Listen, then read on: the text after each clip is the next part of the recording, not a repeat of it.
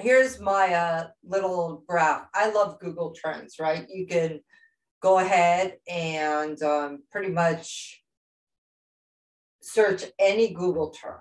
Okay, so right now, I don't want to really say too much until I show you a couple things. This graph is for the period of January 16th until today. And the interest over time represents the interest relative to the highest point on the chart for the given region in time. So I did the whole US, but it does break it down state by state as well, without me having to do anything as far as like subregions and stuff. I do find this extremely interesting. So for all of those people that keep telling me I'm kind of like out of there, I'm negative, I'm pessimistic, and this market's not coming down because it's nowhere like the 2006 fiasco that led to the eventual downturn. It's exactly like it. 40% of all buyers right now in Nevada and Arizona are investors. Okay, 40%. That happened last time too. Do we have crazy mortgages? No, but I'll tell you one thing. Look up a term called bank bail-in. Very interesting, because our banking system is currently adapting it.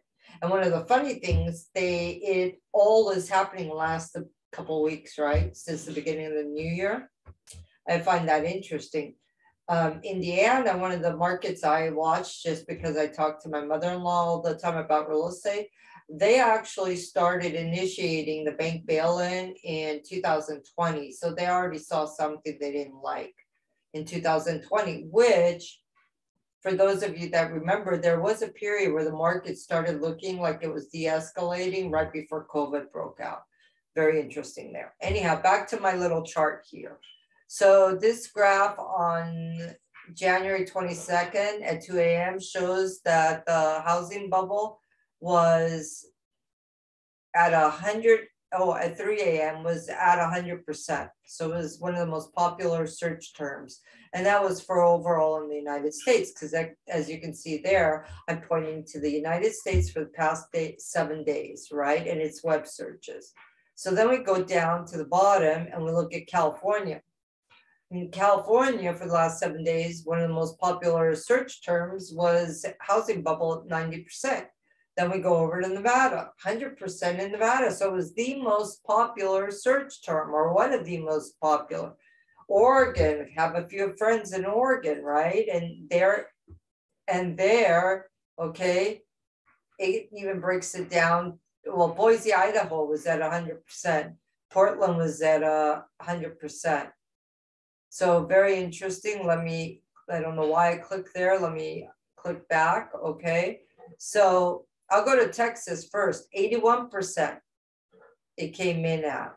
Colorado came in at 85, Utah at 100%. So these are all like the most popular search terms pretty much across the Western United States, where everything went nuts. And Arizona itself is at 86%. For those of you naysayers that are telling me I'm wrong, I'm not wrong, because if I'm so wrong, why are people searching up housing bubble with veracity? And why are banks starting to prepare docs on bail-ins where no longer the federal government will bail them out, but actual deposit holders will bail them in, okay? Which means they'll actually end up getting a share of stock in lieu of some of their financial stuff that's in the bank, like such as money, investments, okay? Some of the stockbrokers are doing the same. So in Florida, because I know you're waiting for this one to tell me I'm wrong, housing bubble, 84%, search term market downturn, 11%. Right, then I go into some states that actually blow me away. Indiana, one of the most popular search terms at 100. Go down to Kentucky, 100% again. Go down to Tennessee, got friends in Tennessee, but they believe me when I talk about this. They're not making fun of me, 100%. Actually, they're, I think, preparing for it. South Carolina, 100%. Anything you see in purple here, New York at 83%. All right, so let me tell you something. This is a good glimpse into what's about to happen because we're definitely losing confidence, consumer confidence. And when that goes, everything blows. All right. And we haven't even gotten our interest rate hikes yet. What happens when the interest rate hike starts to happen? I mean, this is just based on the data that they're hearing about the economy. Sorry, when you're spending $1,000 a month to heat your place, guess what? You're going to spend less on housing. You might not even have anything to cover housing. All right. When you're spending double or triple on your food, double on your gas prices in some places, I mean, gas for car, you're going to spend less or cut back completely on something, maybe not even pay your other bills in order to be able to survive. So we're definitely seeing this, and it's only going to get worse because we're not even close to being out of this mess. This is going to make the last crash, mark my words, look like chump change. It'll mirror the 1929 stock market and the actual Great Depression. We're going to go down that path for sure. And for those of you that might be considering buying a house and you're being pressured by a realtor, let me tell you, I'm a broker since I'm 21 years old. You can look up my license. It's been all over America. I watch the market all over America. I will tell you one thing. Ask your real estate agent how they'll make money if everyone stops buying houses. What other income do they have to supplement their income that they're living on currently? Okay. You won't get an honest answer, but ask them, because if everybody stops buying and they stop making 3% on your purchases, or 2.5 or 2 in some crazy places, guess what?